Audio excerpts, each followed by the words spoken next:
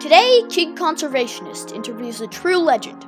Dr. Biruté Mary Galdikas has been studying orangutans for over 4 decades and is considered the foremost leader in orangutan research.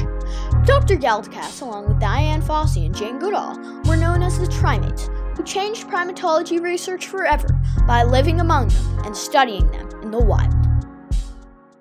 Hi, my name's Jack. I'm the Kid Conservationist and I'm the Youth Ambassador for Orangutan Alliance, and I'm honored to be here today with Dr. Galdikas, founder of Orangutan Foundation International and the leading primatologist of orangutans.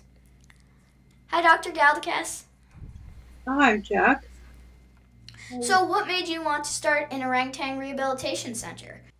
Well, I started our rehabilitation program in 1971, and I went to Borneo to study orangutans, but my desire was also to help protect them. When I first went into the field,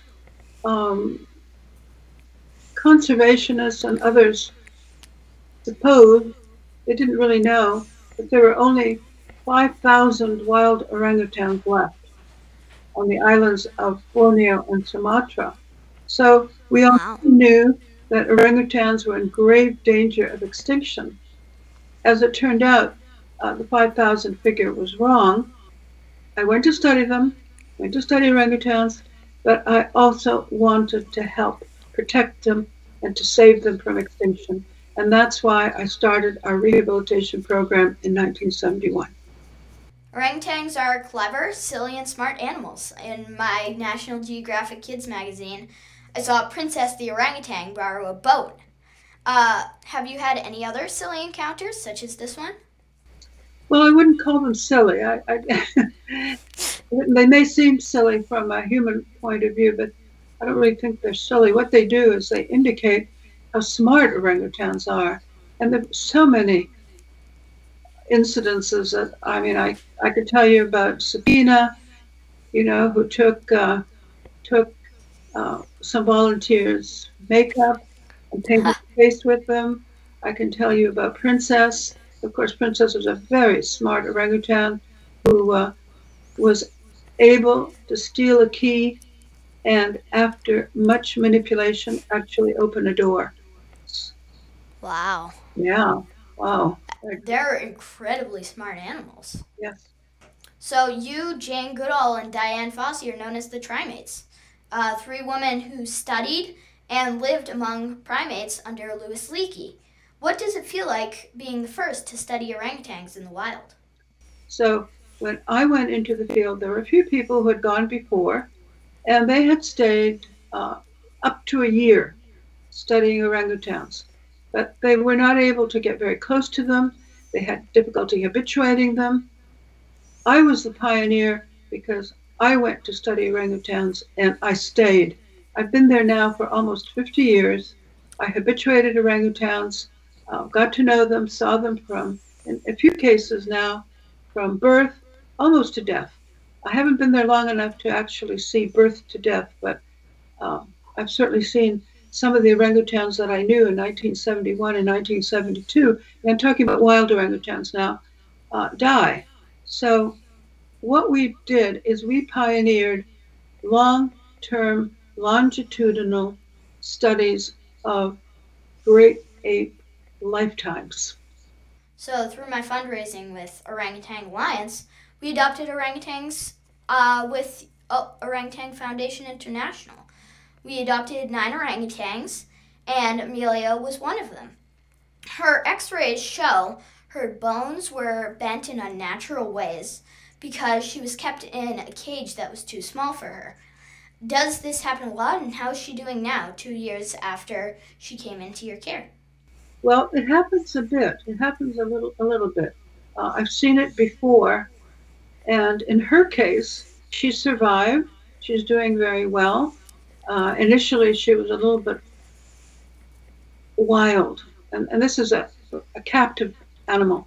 So it's not usual that animals who have been in captivity since infancy are, wild, not used to the human gaze and the human touch. But she was like that. But over the 2 years, she has habituated a little bit to humans.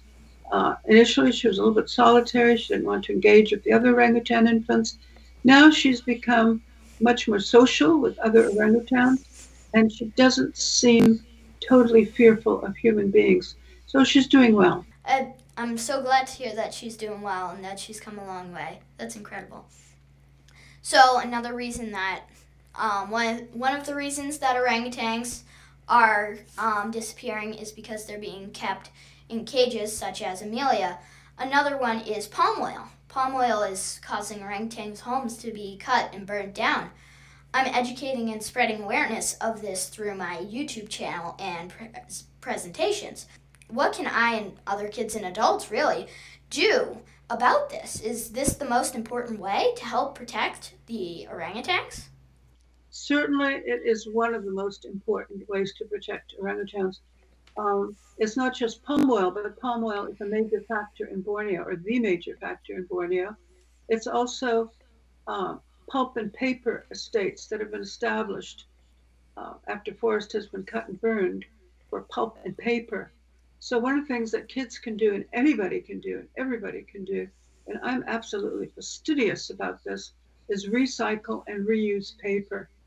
Because some of that paper that comes out of the timber estates for pulp and paper um, are are made into paper and are sold in the United States and Europe and China and everywhere in the world. So recycle paper. But getting back to palm oil, please, when you go to the supermarket, if you see palm oil on the can or the label or the package, don't buy it.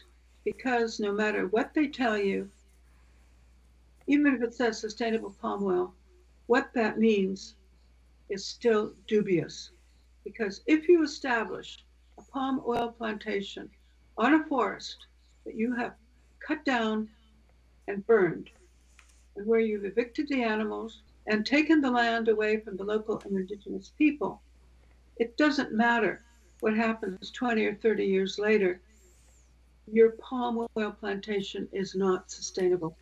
It's only sustainable if it's established on land where forest has not been cut down.